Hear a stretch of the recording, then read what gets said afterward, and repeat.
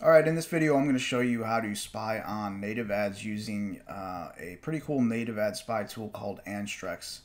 So what this tool does is it pulls in all of the native ads and it kind of organizes them based on a lot of different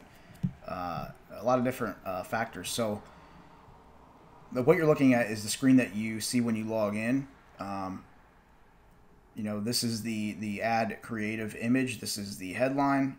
Sometimes there will be a title down here that people use for, either the name of the site or the product that they're promoting.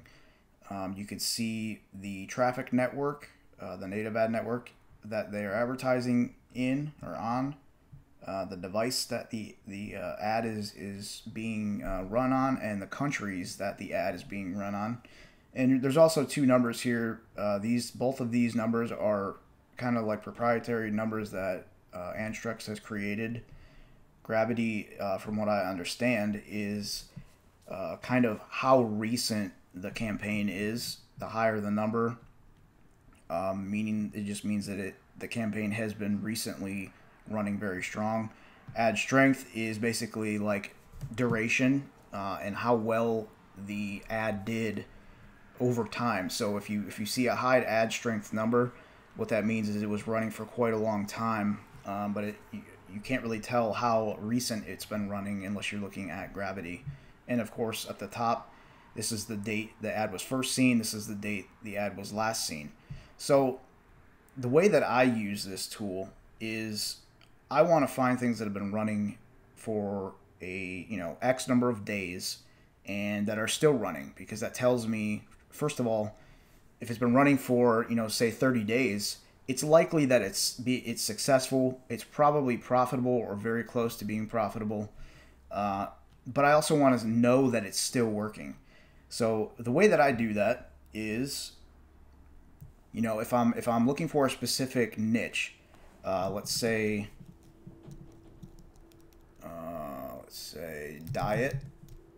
I'll just start with that. I'll start with the keyword. So you can type in any keyword that you want to there. And now from this, I want to be able, like I said, I want to be able to see things that are still running and that have been running for a long time. So the way I do that is by using this slider up here that's called days running, and I'll slide it over, and I'll usually start with 30. Sometimes I'll do 60 or 90 days or even more if I want to find something that's really, really successful. But now everything that is being shown here has been running for at least 30 days.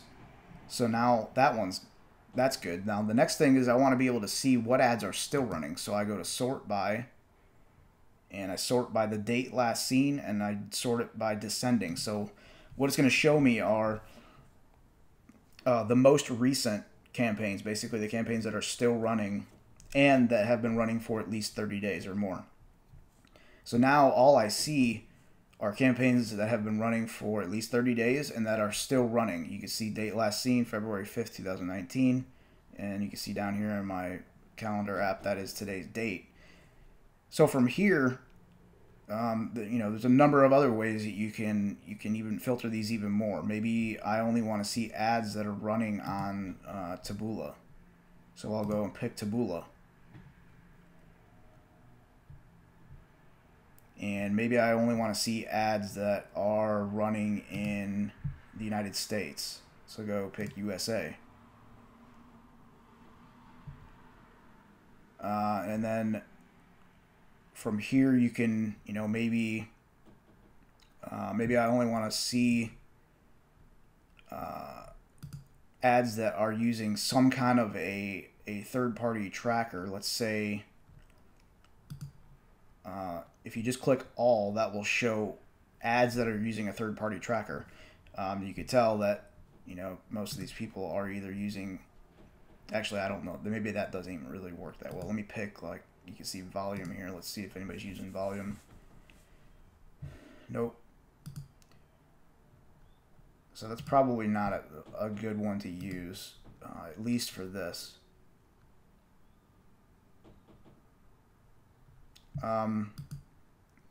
Maybe I want to just sort by campaigns that are on just advertising on mobile. So now you can see all of these filters that I've used to really narrow this down to a very specific segment.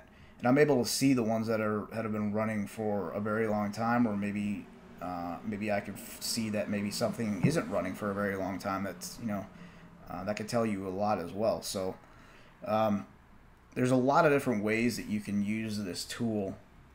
It's just a matter of what you want to use it for, what you're really looking for. So let me reset this, and we'll do something else. So let's say you want to promote a ClickBank product, and you want to see like what type of ClickBank products are running on let's say MGID. So I'm going to start with affiliate network, and I'm going to go down to ClickBank. And next I'm going to pick MGID.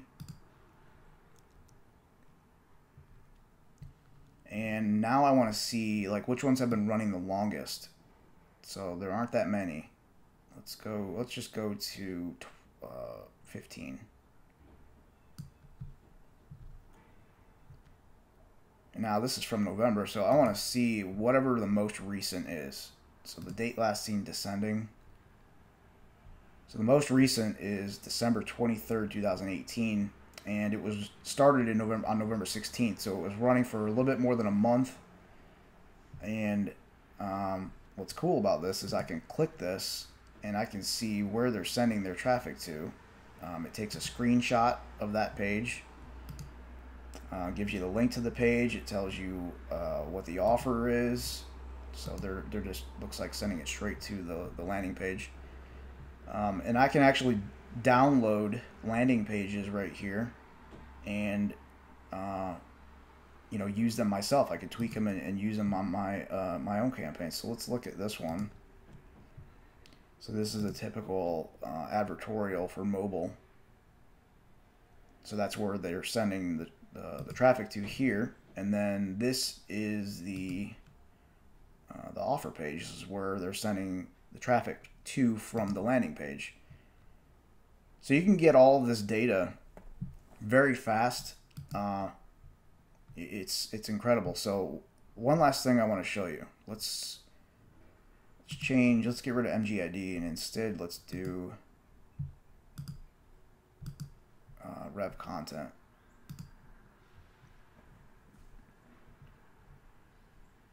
So now here's one for Ted's Woodworking. It's been running since March 3rd, 2018, approaching a year that it's been running.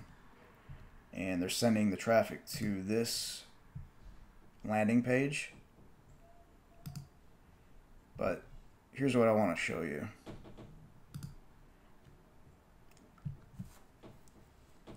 So if you click publishers, you can see the actual publishers that they're advertising on inside of Rev Content. So you can go straight to Rev Content and basically set up a whitelist campaign. With Rev Content, you can do whitelist campaigns with widget IDs.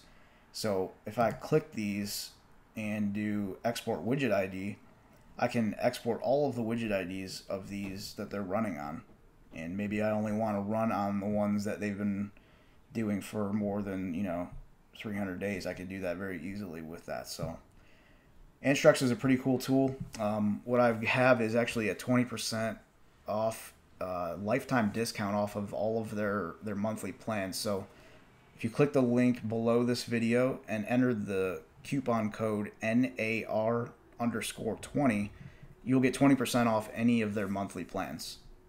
Thanks a lot.